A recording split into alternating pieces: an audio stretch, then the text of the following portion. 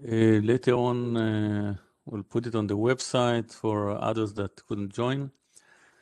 Let me introduce Jussi. Jussi is, right, I'm saying it's correct, Senior Application Specialist in CSC in Finland. And Jussi is going to give us some introduction to GPAW application that we are asking the teams, and some about what is the application, and a little bit about the competition itself.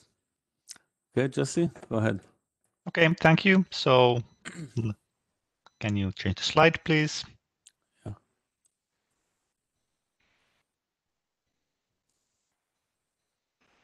So I will first give you a brief overview about the GPAW software, then discuss maybe a bit more about the parallelization that can be utilized with the code, and then finally the task that we have prepared for this competition, a bit about the inputs we have there, and then what is sort of expected there.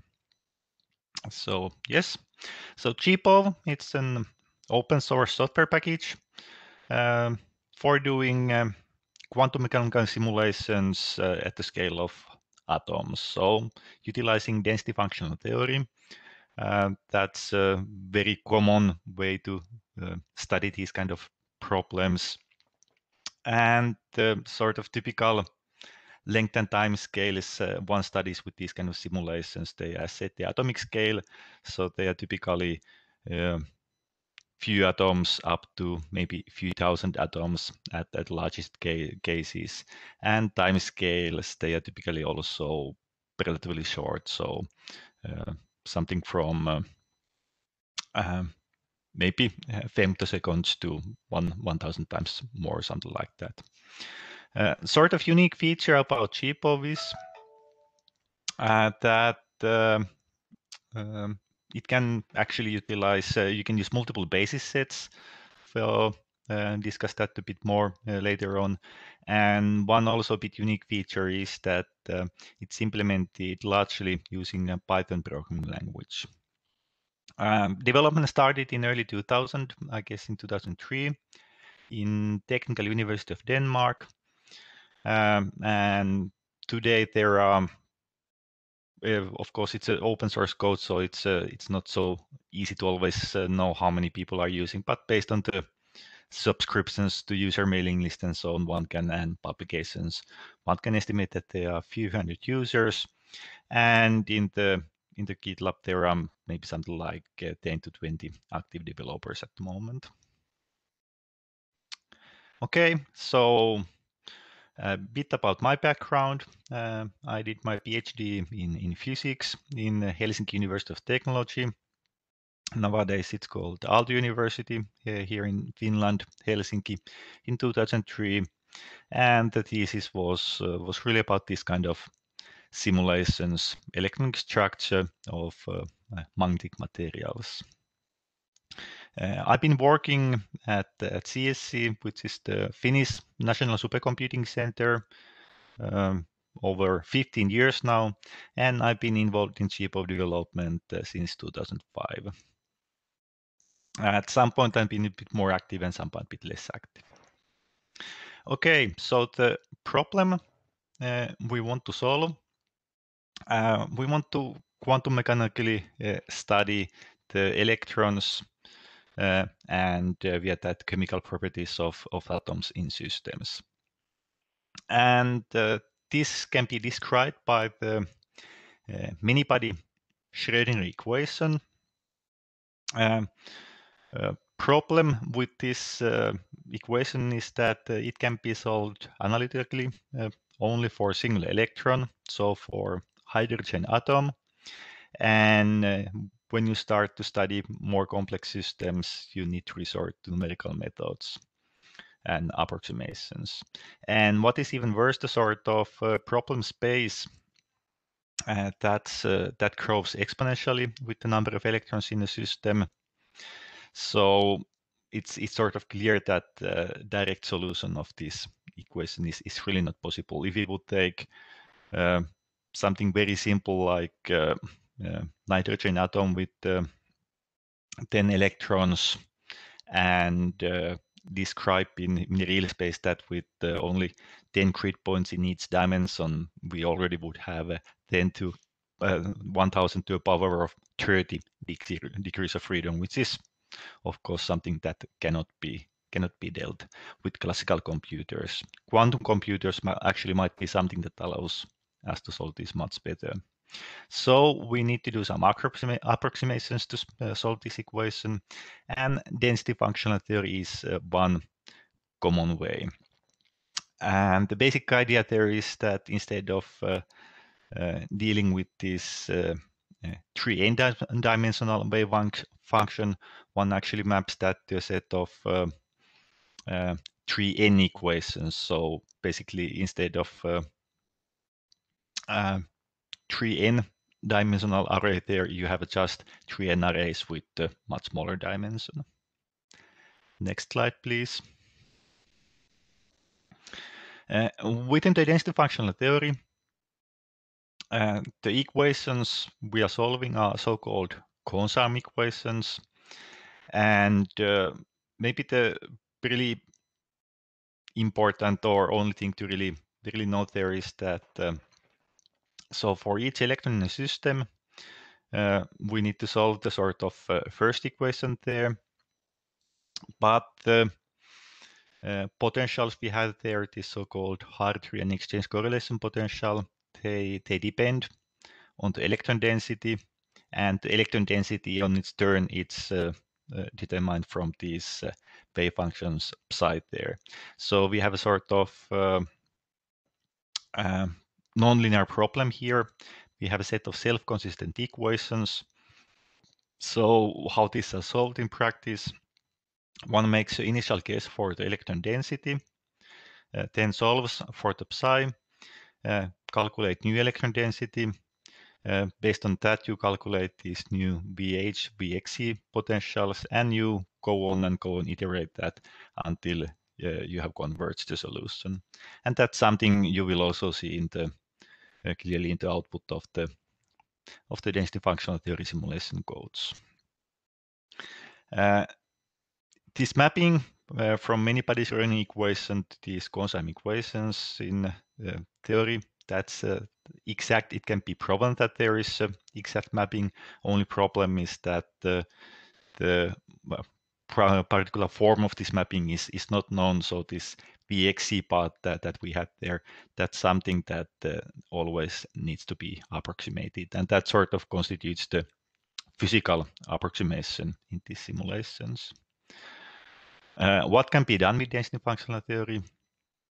For example, structure of matter, what are the bond lengths in molecules, equilibrium crystal structures, formation energies of different structures, catalysis in surfaces.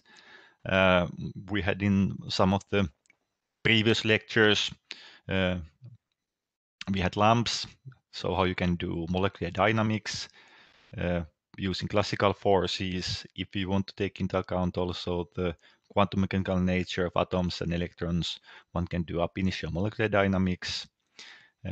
Many properties of matter related to the electronic structure can be studied with density functional theory. And it's really one of the major consumers of computational resources in all over the world in supercomputing centers.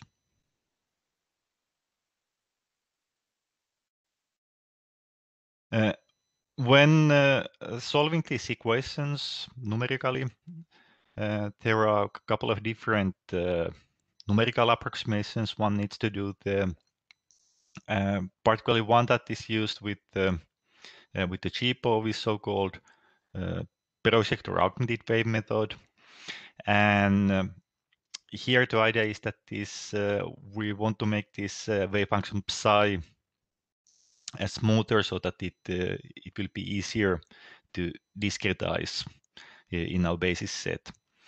Basic idea is that we can sort of represent it as consisting of some smooth part, which extends all over the space, and then it's possible to make corrections, but these corrections are then sort of local, that they are only within some radius from the atom, and within this sort of radius they can be dealt more accurately. And this adds a sort of additional term there. So we have these so-called projectors, so to be there, and the bit particular notation means that it's sort of operator. So there are, in practice, there are some integrals with the wave function involved, and that's when looking where the time spent into calculation. That also something that shows up in the timing outputs. Next slide, please. As discussed, GPAW has different options in how to represent the wave functions numerically, how to discretize them. One possibility is to use uniform real space grids, so the wave functions are just represented by their values in real space. For the derivative part there is the Laplacian that can be dealt with the finite difference approximation there. Nice thing there is that there is a single parameter controlling the accuracy of the basis set. So smaller you make the grid spacing age, the more accurate the calculation becomes. This basis set has also quite good parallel scalability because there is only local communication needed. Other basis set that GPAW can utilize, and which is also very common in DFT codes, is a plane wave basis set. Once again, the nice thing is that there is a single parameter controlling the accuracy. Plane wave cutoff, how many plane waves you have there. That's typically given in units of energy, electron volts, and larger means that you have a more accurate calculation. Of course, always here when you make the calculation more accurate, also the computational burden increases. Plane wave basis, that relies on fast Fourier transforms for many terms in the equations. And one limitation there is that it sort of implicitly requires always periodic boundary conditions. With the real space grids, it's possible to have either periodic boundary conditions or boundary conditions where you have a finite system in any sort of different dimensional directions, x, y, or z direction. With plane waves, the parallel scalability is also a bit limited by the need for the fast Fourier transforms, because they sort of involve all-to-all communication. Atomic orbital basis set is the third option, and the advantage there is that the number of basis functions one uses, that's typically much smaller, and calculations can be made in many cases faster. However, the accuracy is not maybe that easy to control systematic way, and in some cases the calculations are not necessarily as accurate as with the other basis set. At least it's sort of more difficult to make them accurate. All these different basis sets, they have sort of their own pros and cons.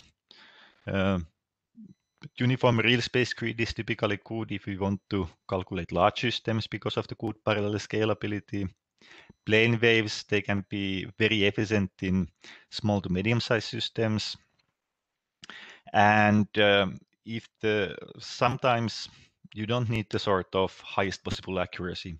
And in these kind of cases, one can often make the calculation much faster with the atomic orbital basis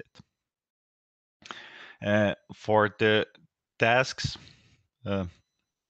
in this competition, it's mainly with the real space grid but for the coding challenge, we'll discuss that a bit more detail. There is also option with there is input using the plane waves. Next slide, please. Okay, as discussed in the beginning, GPAW is largely implemented in the Python programming language.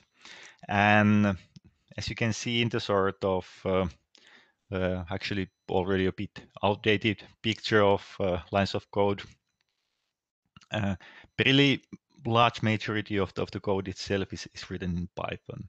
So only the computationally intensive parts are implemented in C or utilize different libraries like Plus, FFTs, LAPACK, ScalaPack. There are some quite, I think, good advantages of using Python. So it in many ways makes the development faster. Code can be made quite modular, and it's by using these existing kernels. So as one can see, the amount of C code has remained more or less constant for a long time. So many of the sort of new features can be implemented in the Python itself. Of course, there is some overhead from there. Python is definitely not as fast as C or Fortran, but in a typical production calculation, depending a bit on the size of system and so on, really majority of time is spent in the C Python libraries. So the Python overhead is typically something from 10 to 5%.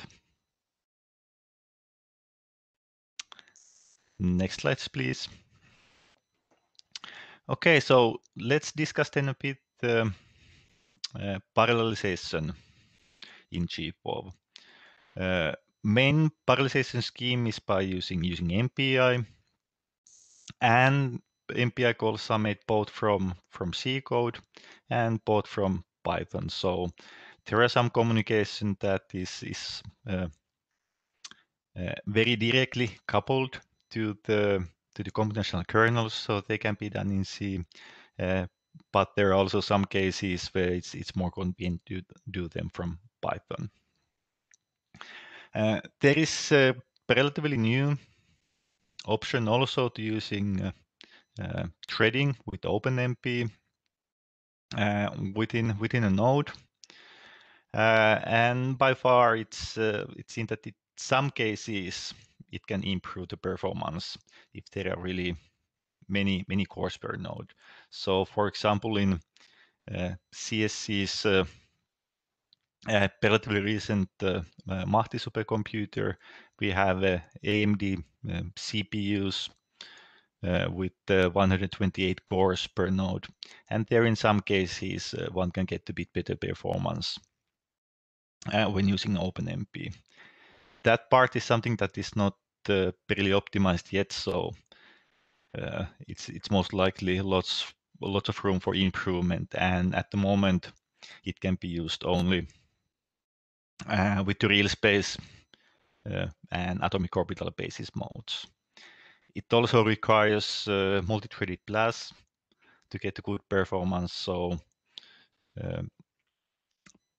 quite large proportion of the computation is actually done in the libraries, especially in the linear algebra. And in order to benefit from threading, one naturally needs to have a multi-threaded BLAS library. MPI calls at some places they are made from multiple threads, so the MPI implementation needs to have the most extensive thread safety level MPI thread multiple with it.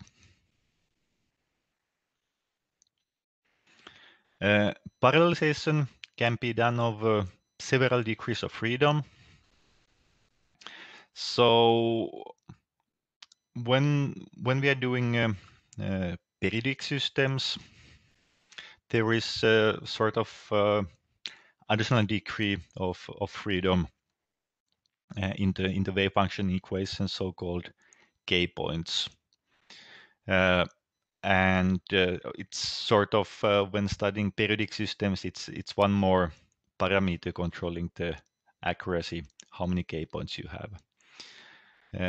In magnetic systems, the electrons, they have an intrinsic property of spin, which can have two values, which makes that basically one has two independent equations for each of these spin parameters. And both the K point and spin, they introduce nearly trivial parallelization. So in these set of self-consistent equations, we had the first part as the sort of equation for the wave functions. They can be solved independently for all K points and spins. And then only when calculating the density, one needs to do summation or reduction over the K points and spin. In top of that, one can do domain decomposition. So the real space grids and the atomic orbitals, they are also sort of represented in a real space. So one can just divide the grid to different processes. There are also terms coming from the projectors in the projector grid wave method that will be distributed to the different processes. And because of the nature of this, communication is needed only sort of in grid points which are close to the domain boundaries. So it's always just a local communication, and that's the reason why the scaling is typically good. When using a plane wave mode, one can parallelize also over the plane wave coefficient, but as discussed, that will require all-to-all communication. There is also a possibility to parallelize over the electronic states. So sort of the parameters determining the system are how many sort of atoms we have, how many grid points we have, and then we, of course, we have a certain amount of electrons that we are studying there. And it's also possible to parallelize over these electronic states. However, and that can be done both in plane wave and in real space modes. However, that's much more communication intensive typically than the other options. And so it's typically one involves that only at the point when the domain decomposition or the parallelization over plane waves no longer scales. Depends lots on the actual hardware, also a bit on the input data and so on, but typically it's not useful until using several hundreds of CPU cores. Sort of final parallelization possibilities that especially with the real space mode and with the plane wave code, there is generally some iterative diagonalization methods used for sort of sparse matrix type operations, but there are also some dense matrix diagonalizations. And in small to medium scale system, these dense matrix diagonalizations, they really don't consume much time. But as the contribution or computational complexity is sort of number of electrons to power of 3, with larger systems, they start to or might start to become bottleneck. And in these cases, it's possible to utilize scalar back for these operations. Typically for real space and plane wave basis, it is beneficial when there are over 1,000 electron states in the system. The atomic orbital basis, it actually uses more of these dense matrix diagonalization, and there it can be beneficial already with the smaller number of electrons. Okay, thanks. Next slide. Just a few words about installing GPAW. I think there are quite good instructions in the wiki of the competition and also in the GPAW homepage. Generally, if you have ever installed Python software with the pip from the Python package index, in principle, GPAW can also be directly installed from there if all the non-Python requirements are met. So when you're installing that way, some of the dependencies, they are sort of resolved, but only for the Python packages.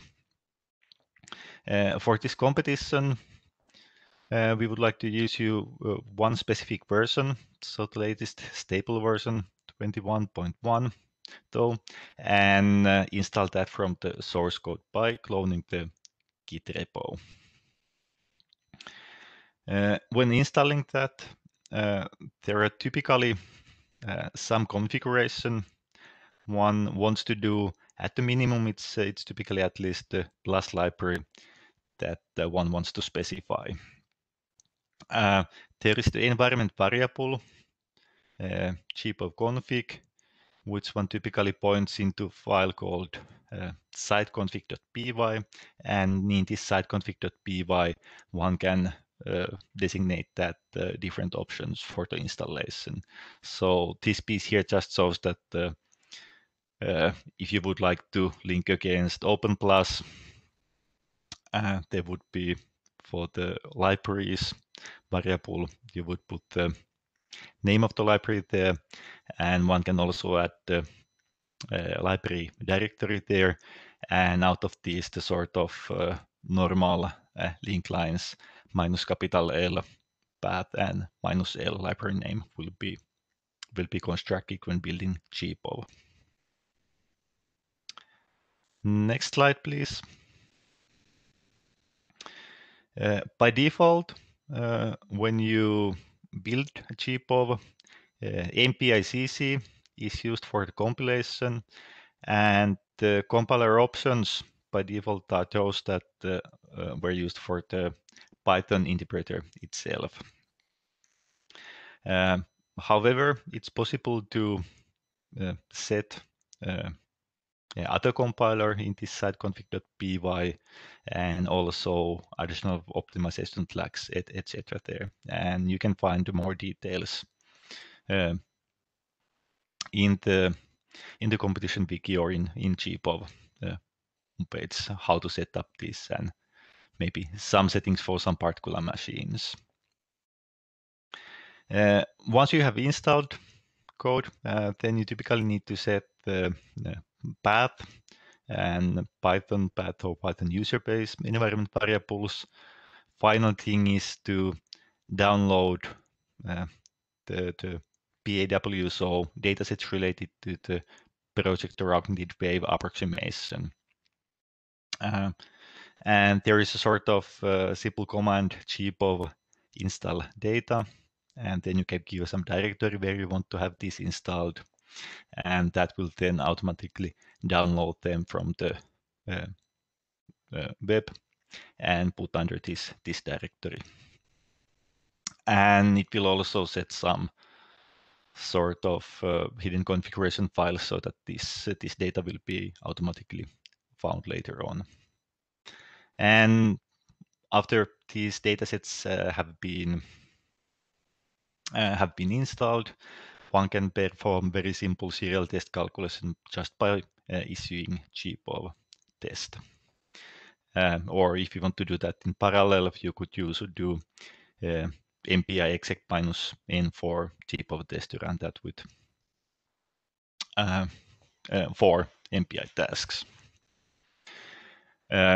There is also quite extensive test set that can be used when developing code to see that you haven't broken anything when modifying the code. Okay, next slide, please.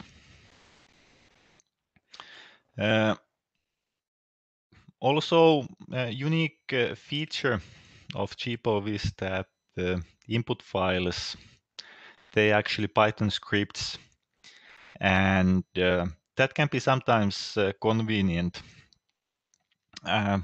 In many cases, when you're doing these kind of simulations, there are some workflows, and many codes, they have some input file format of their own, and one quite often ends up by writing shell scripts which modify these inputs. Here, as the input files are scripts themselves, one can actually have relatively complex workflows programmed in the input file itself.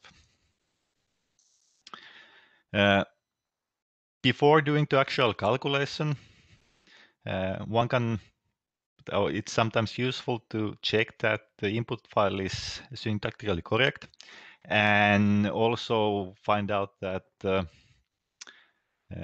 how much memory usage is estimated for these parameters, and what kind of parallelization settings would be used with in processes by doing a dry run.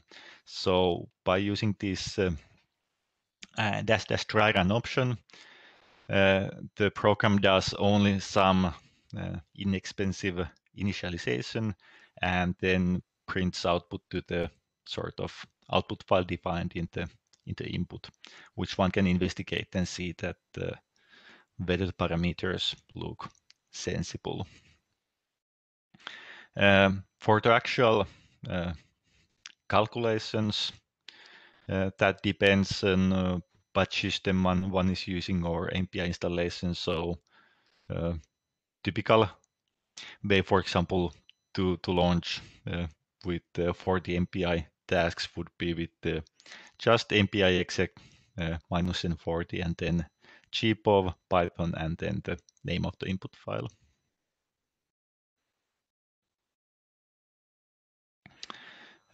Here is a very simple example of GPAW input. So as said, they are Python scripts, and they typically start by importing some useful modules. So GPAW relies heavily on atomic simulation environment, which is a set of Python tools for doing inexpensive manipulations for these atomic systems. So one can use them for setting up crystal structures, molecular structures, many kind of things. And sort of nice feature with this atomic simulation environment is that you can actually use that with many other codes than GPAW. So it sort of has this notion of calculator. So calculator is something that can do expensive calculations, and time being there are probably 10 to 15 different calculators that the ASC supports. So sometimes if one wants to try different DFT code with the same atomic system, you need to change only a few lines in the input. So in this particular input, that's just for basic cubic crystalline silicon. So we construct the atoms object with the bulk function, and after that we set the GPAW calculator with some parameters, the grid spacing of 0.2 angstroms. This is a periodic system, so we provide some set of k-points there. Approximation for the exchange correlation, and then you can also provide the file where the sort of log type text output will be put. Actually, there is a typo there, so one should either have the out file variable defined somewhere, or then have this out file here as a string. Once one has defined the calculator, that needs to be attached to these atoms, and then one can launch the calculation from these atoms, get potential energy. And sometimes, for example, if you want to print something out in the input, one might want to also have information about parallelization. So there is the sort of MPI world object. We have also access there, and some things can be done only in this case, for example, printing out the energy only for the ranked 0. Next slide, please. The output contains quite a bit of information. So in the beginning of output, one always has what is the particular version of the GPAW used. If you're using development version, you can see the Git hash there. It will show some information about libraries used, version of the libraries, etc. And I guess for this competition, the interesting information is the printout of total number of cores used. If using OpenMP trading, that will be also printed out there. And then there is some printout also about the parallelization scheme used by the default. So here we can see, for example, that there would be parallelization over k points with 4 MPI tasks. And then in top of domain decomposition with 2 by 2 by 1. So if you multiply these together, you get to 16. And then you will see the output about these self-consistent iterations. So as discussed, we are making first some guess for the density, solving for the wave functions, calculating new density, and so on and so on. And you can see the output here. Yeah. And at the end, there is various timing information of different components. And here there is, of course, the total timing. But as the maximum number of iterations we carry, it's for these benchmarks, it's a bit limited. One is probably more interested about the time spent into actual SCF cycle here.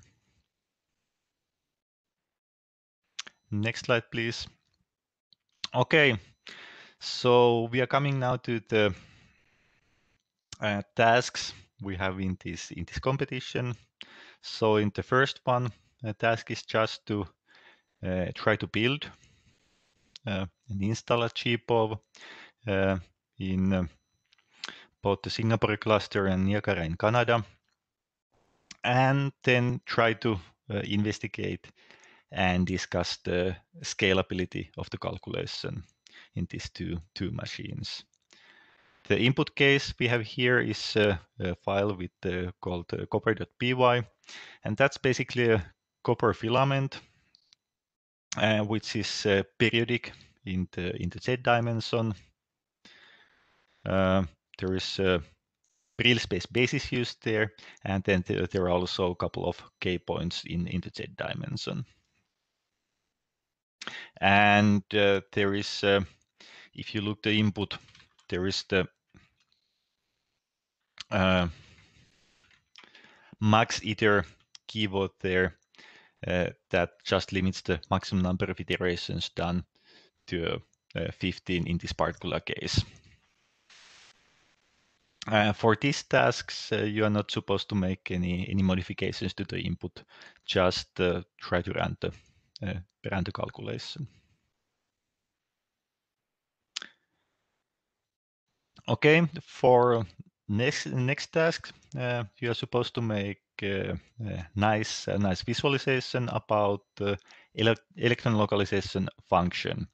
So it sort of can be used as a measure of, for example, how the electronic bonds and so on in molecules or in crystals look like. So for example, the picture you see here, that's for the benzene molecule, and one can sort of see that there is particular isosurface there plotted, and one can see that there are some electrons localized between the carbon atoms there. There are also some electrons around the hydrogen atoms and so on. Your task here is that input, it's a graphene nanoribbon with cold atom attribute on top of that. So there is input which calculates, does these self-consistent iterations, calculates electronic structure, and then writes this electron localization function into a .cube file. And your task is try to make a good-looking visual picture out of that. There are some hints for software that can be used, for example, in GPAW wiki. So VMD is one possible software. There are also some other options, and I think you can just use your imagination. It's possible to make animations of that, or you can just make some nice-looking surface slices of the, or just look the actual isosurfaces. So use your imaginations. The following task is profiling calculation. So in this case, we'll be using again the same copper.py input case, and your task is use the IPM profiler and get both picture and a report out of how the profile looks like. That's not really task here, but just in case you are interested, there is also additional input file, copper profile.py, which uses a profiler from Python standard library, profiling the code, and it can be useful in some cases. Problem naturally there is that it's not really MPI aware, so it will be writing a separate file for each MPI task, but it can be interesting maybe for some of you. Okay, and then we have the task about performance tuning. So your task is try to get this copper.py calculation run as fast as possible. And things you can do there is pretty much anything which doesn't alter the end results. So you can try different compilers, Intel compiler, GNU compiler, different compiler options, different libraries. And here you are also allowed to do any modifications to the source code, as long as the sort of, I mean, at the end of the input, there is check for the accuracy of results, as long as that passes. You are also allowed to use any non-default parallelization options.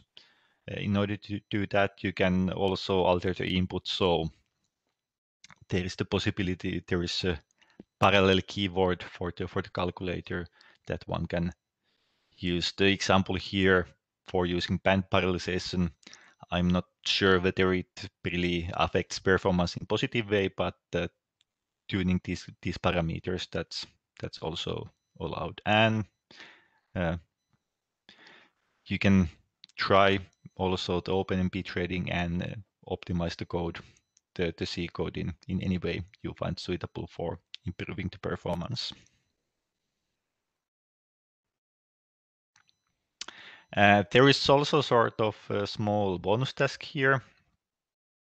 So there is a small bug in GPAW scalaback functionality documented in this ticket. Seems to happen only with some particular input in special cases, and doesn't be that drastic, but still it would be nice to get fixed. So if you are able to fix that, something that the whole GPAW community will thank you. And just to note that, okay, for the other tasks, for performance tuning, you might want to try Scalaback, see whether it improves performance or not. But here, it's absolutely needed because, I mean, it's a bug in the Scalaback functionality. For the visualization and for the building and running, it's not needed. Okay, and then the final thing is that in coding challenge, you should analyze MPI all-to-all V patterns, and GPAW is the one code that you're supposed to use there. And for that task, there is the input file SI devacancy. So that's a devacancy in Silicon. And as already discussed, the plain wave basis is much more heavier with all-to-all communication. So that input uses the plain wave basis. Okay, that's everything what I had now. Do you have any questions at this point?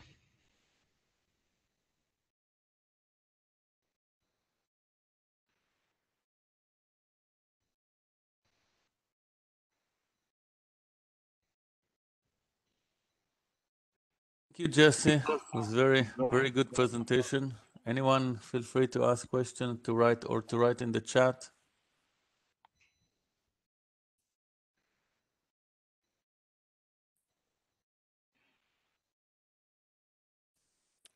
Of course, if any questions arise later on, feel free to use the Slack to ask.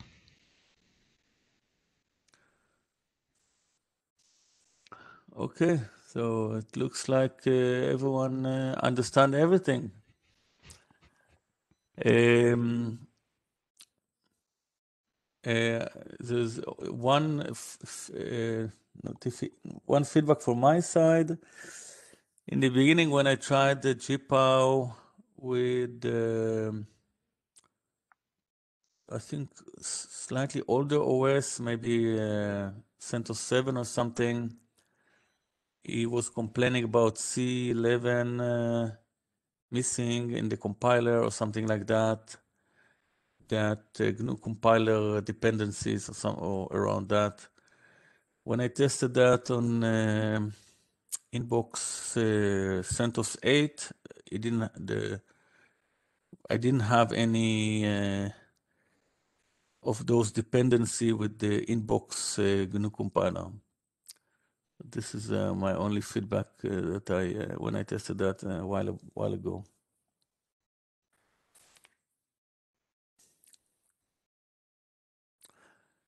Okay. Anyway, I would like to thank Jussi and everyone joining. Again, if you have any questions, feel free to contact us on Slack, email, whatever easy. We'll try to support. As for the access for the NSCC class, I'm checking that with their IT. I know that some teams didn't get their access there. And I know that most teams already have their access to the Niagara cluster, so you can start over there. And our next meeting would be the opening ceremony in about 3 weeks, if I recall, and May 24th. I will send some announcement around that. We'll do some introduction and formal opening. So again, thank you, Jussi, for good presentation, and thank you all for staying with us, listening. Okay. I will upload the slides and the recordings to the website so people can refer to that later on. Okay, so thank you all, and Okay. Thanks. see you later. Bye. Bye-bye. Bye-bye.